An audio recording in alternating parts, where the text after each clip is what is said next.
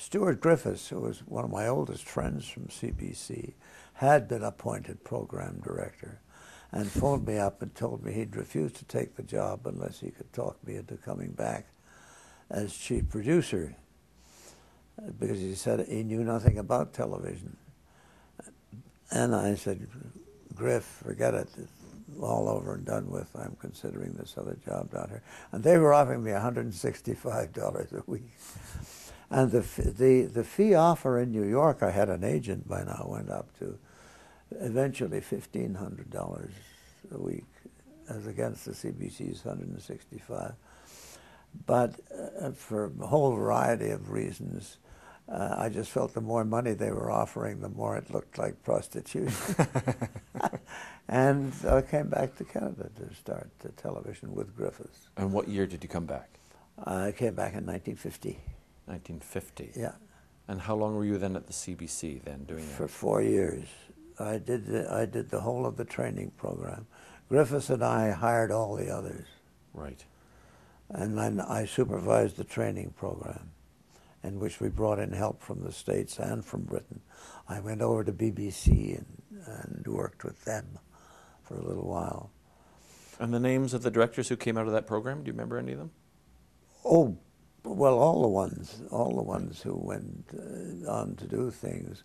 Not the most famous, Norm Jewison, who was only a floor manager. By that time, I think we had the names pretty well settled, but Norman Campbell was one,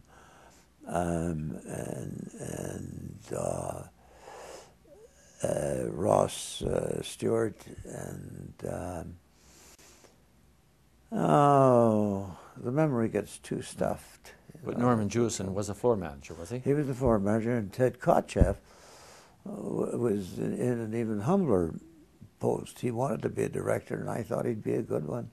But I said, I can only offer you a job as a stagehand, and he took it.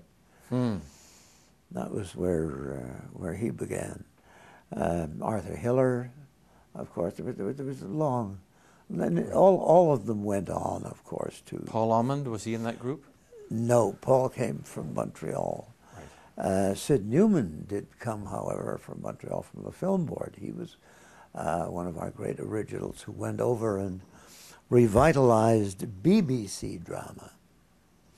This is something that few Canadians know much about, the fact that the energy at the CBC and how the CBC pushed through early, in fact, energized some of the BBC and some of the English television programs. Oh, yeah. And Gunnar Rugheimer, for instance, who was head of news, went over to be head of news for Irish television and eventually head of the whole works.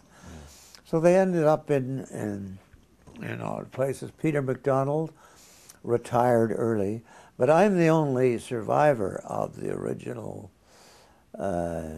core group. There were 9 of us. 5 in Montreal, because the head of television was Al Ouimet, and 4 in Toronto. So we were the ones who laid out the course and hired the other people to do it.